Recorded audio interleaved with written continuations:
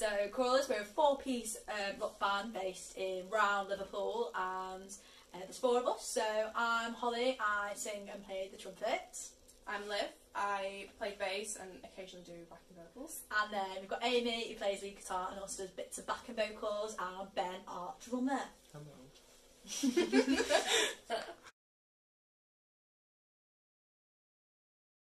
So well, Liv, you can start this because... So, yeah, Amy, Ben and I were in a four-piece cover band when we were in high school. And then, like, when we got to the end of high school, we, like, broke that off and, like, went to college. I know, it was tragic.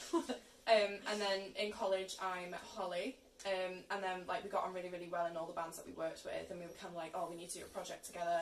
So, gathered Miss Woodall and Mr. McKeown and had a jam session. Called Crawlers. And we used to be like, we were like, let's be neo-soul, and obviously that didn't happen. So. That did not happen. Not one bit. Not even slightly. No, that would have been interesting.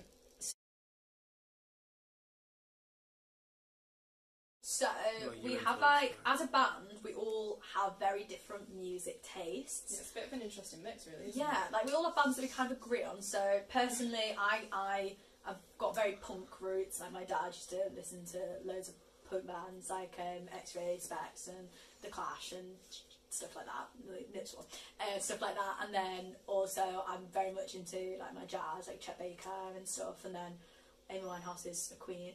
But then I also like thing bands, like I like Easy Life and 1975, what's obviously not the opposite of what we play, but respect what they do musically and stuff. And then Liv, your music tastes like the opposite of mine. Yeah, it's like anyway. complete polar opposite to Holly. Like, I'm dead into like my metal and stuff, like majorly influenced by bands like Tool and things like that. But then at the other end of that spectrum as well is Amy, with like, you've got like so much indie stuff, haven't you? And Amy Winehouse and ABBA. Alabama Shakes, and then Ben's like big into his rap and his like drum music. You love Billie Eilish, don't you, Ben? Billie Eilish is sick, shut up. Yeah, she's sick. But I think collectively, like, we all love Queens of the Stone Age, we all love Nirvana, Foo Fighters and Muse. I think like I think that sound just all resonates with us, and it's kind of the sound that first made our first song So Tired, and like we kind of understood each other. It's like a weird blend, wasn't it? A blend.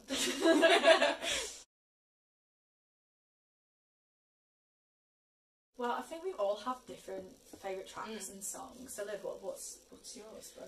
I think probably Nymphomaniac, you know. Oh, I really love playing that one because it's just like, it's so moody. But it's like, I feel like that's what like Crawlers is. It's like the moody part of Crawlers. Not so moody. And we're like the funniest, not funniest, that's like going, I'm funny, but like we're like the giddiest, like goofiest people, and we just make the moodiest music. It's where it comes. Ben, what's your favourite track? I need to say Nympho or Breathe. I really like playing Breathe. It's just very fun. Crooked Vultures, isn't it? It's just fun. Yeah. I think my favourite track is one of our new ones, which is called Statues, which kind of went a little bit. That was heavy as well, though, yeah, it's very heavy, but it's very moody, but very cool and political, and that's what I like. Yeah.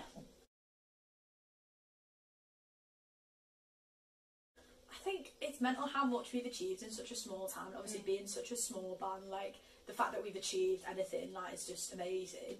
So personally, I think reaching over 100k streams on So Tired. Yeah, that still blows my head a little bit. Yeah, we're like so close to 200k on So Tired now, which is just mental. Like, and the fact that we've not just reached UK, like we've got like loads of people listening in the US, and that really like messed with me. Like how many international people are listening to our songs. It's amazing. The thing that like freaked me out was people in Saudi Arabia. Yeah, like you wouldn't expect people over there or anywhere else other than probably outside of Warrington. Yeah, no, never mind. Like people in Warrington, Liverpool, but also people in the US and Saudi Arabia. Like, listen, So Tired is just mental, and I think like seeing that we can do that with streaming and is just cool, and I think that's defo our biggest like cool achievement right now.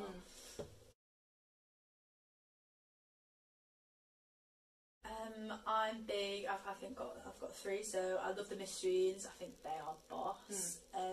Stone. Yeah, they're really good live as well. They're so good live, and from Liverpool, and Witch Fever, who are just always lovely. Intimidating because they're just that cool, and then they're like the nicest girls ever, and they're like, oh hi, and I'm like, Liverpool.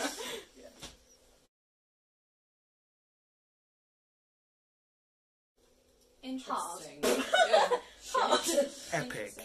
I think it was one of those things for us that we just sort of panicked, didn't we? And we were just a little bit like, okay, what are we going to do about because this? so much was going on for us at the time. Like we were like talking to a load of people. We were like ready to release a new tune. Obviously, We had like gigs lined up, so many big festivals. Like we were so ready for all these We had things. like a big summer coming ahead, didn't we? Yeah, we we had a lot going on. did. Like we had like Sound City and loads of stuff like that. Like, and then obviously with the virus hitting in, it was a good thing that we, you know, for our first ever headline show, like we were going to do. Yeah, like everyone had bought the tickets and everything, and I had people messaging me being like, "Should I still buy one with all this going on?" It's Yeah. like, I don't know. It's proper hard time, but like I think we were so quick to adapt. I think as a band we're quite quick on things like that, so we just went, okay, focus is online, we'll do Zoom sessions, we'll try songwriting. We ended up playing Sims together, which was fun.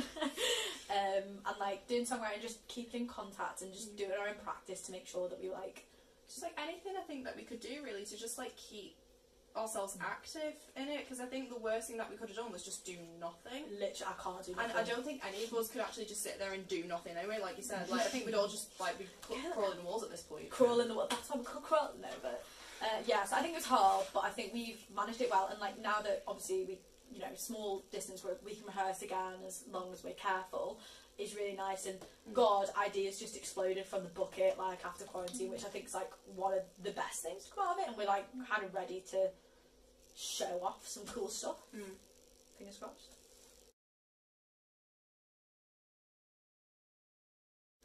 So, we are doing a live stream on this Saturday, which is the 19th of July. 18th? Yeah, 18th of July. With Aloe Sound, which is a studio, and that's going to be really cool because that's going to be like the first It's a really time. nice studio there as well. Oh, isn't it? it's really like nice. boss, and the guy who runs it, Jono, is just so lovely. And that's going to be like the first kind of like live gig that we do since whenever the heck we played last, which Well, was it's 14th of March, wasn't it? and we're also obviously not sure if it's going to happen, but we're playing Sound City, which will be the first like big festival That's going to going. be huge if that goes ahead. I know. Like, I think we're going to be a bit scared when that one comes Doing out. myself, but it'll be so good. Like No, definitely. playing with my best friends. And yeah, and then I think we have a couple of things up our sleeves that we can't mention right It's now. all a bit but- hush hush. all a bit hush hush, but a lot of stuff that everyone should be interested in. So thank you for having us.